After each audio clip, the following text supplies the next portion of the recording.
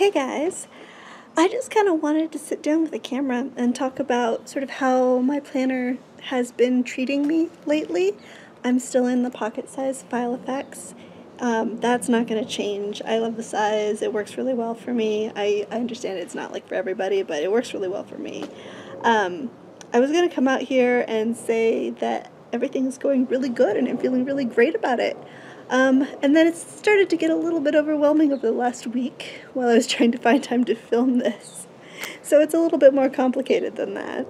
There's this delicate balance when it comes to talking about planner piece, I think, between how much you have to do and how much time you have to spend in your planner. And I have a lot of thoughts about that, and I want to do maybe a blog post coming up someday about that. But speaking of my blog, I've actually been working on it a lot this week. And I'm setting up an email list. So if you go there to GanchiPlans.com, you should be able to sign up for my email list. I'm going to start doing like newsletters, roughly monthly, just kind of to update you on all the different platforms that I'm trying to stay on top of. I'm trying to do a lot of work with my my YouTube channel, my Instagram page, and my blog all together, kind of building up a sort of cohesive look for all of that. So hopefully you'll see some changes. I think it should be down that side. The little YouTube logo for my channel has been updated. So I'm making a lot of really good use out of the context lists, both the one in the front that I show you like every single flip through, and then the one in the YouTube section, which I kind of showed you a little bit of in the most recent flip through video, so check that one out. It's basically the same thing, but specifically for tasks related to all this YouTube stuff. And I've been finding that really useful. That's like my one go-to list when I have time to work on something for my channel or for my blog. I pull up that list and it's all the things that are ready to go right then that I can work on right then. I think part of the reason I'm using both of my context lists is I don't have quite as much room maybe on my weekly task list. I filled up my weekly task list this week with a lot of small things really quickly, and so everything else just kind of goes straight in the front on the context list instead, which I think is fine because the more I'm flipping there, the more I'm getting things done that maybe have been sitting around for too long waiting for me to work on them. In the past, that list has been sort of a dump site of old abandoned projects, but I'm getting better at making sure that they actually are next action items and not sort of allusions to projects. So previously I would put like a project name there, and basically the idea is, okay, flip to the list, look at the project, and do the next thing for that project. But that's not working for me because I see it and I go, oh, that's really big.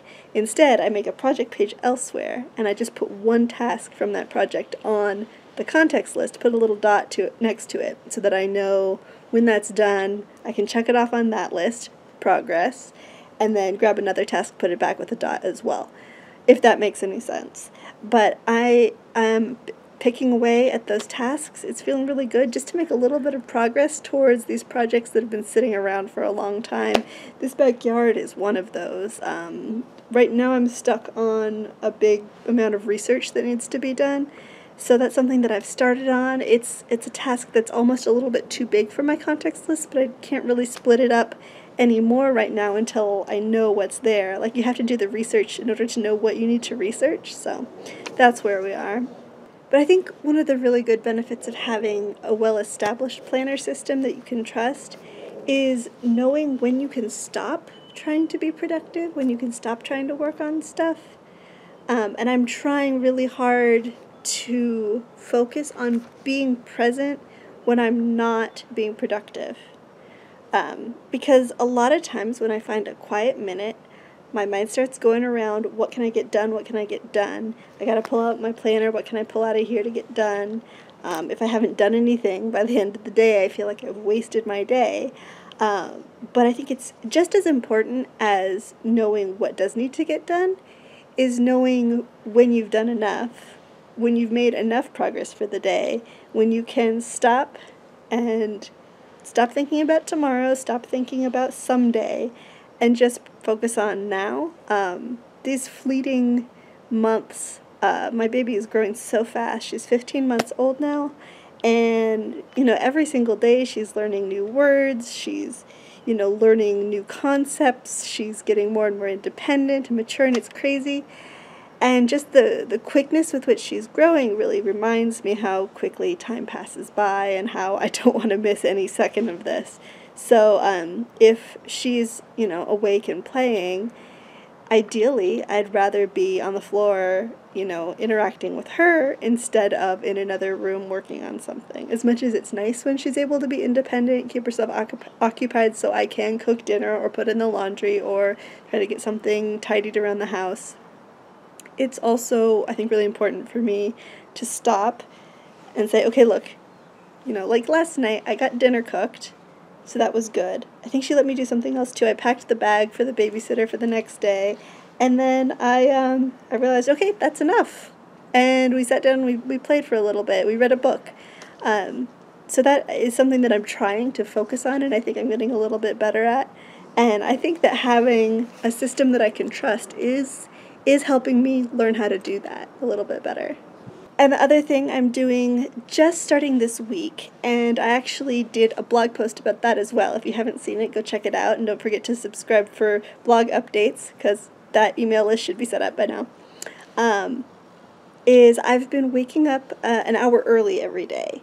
Normally, the baby wakes up at 6, and I've been setting my alarm for 6 and trying to get up around then. This is during the week, because my husband has to leave for work around 6:30, 6:45. He brings the baby with him and drops her off, and so I have to get up at 6 to help get her ready, but I've been trying to get up at 5 for myself and spend that 1 hour dedicated to stuff for my channel, Ganchi stuff, and it's been working pretty well. The blog post details how it didn't work so well on Monday, and that is going to be a recurring issue, that it's all dependent on Agnes actually sleeping until 6, but on the days that she does, I've been getting a lot done, and just this 1 week has been really productive for me. A lot of things that I've been putting off, things that just seem like too much late at night, end up feeling a lot more manageable in the early morning. A lot of the things just require me to sit down and write something for like half an hour, and that's not often something that I can do multitasking. I really need to just sit down, turn off distractions, turn on some white noise, and focus. And so getting up early has really allowed me to do that. I've been making some great progress, and I'm really happy and excited for what's to come. So subscribe to my email list, all of that.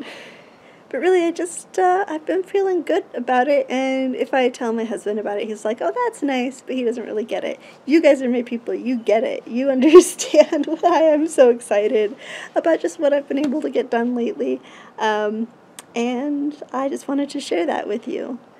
So let me know below how your planner system is treating you. Are you feeling planner peace right now, or are you feeling like you have either too many things to do or not enough? Let me know below. Maybe we can commiserate. I'm not going to try to like offer solutions because I probably don't have any, but I can say I've been there too. So I really appreciate getting the chance to talk to you all about what works for you and your systems. You always give me great ideas, and I appreciate that. So don't forget to subscribe as well, because I'm posting videos twice a week on Thursdays and Sundays, so I will see you in the next one on Thursday. Bye.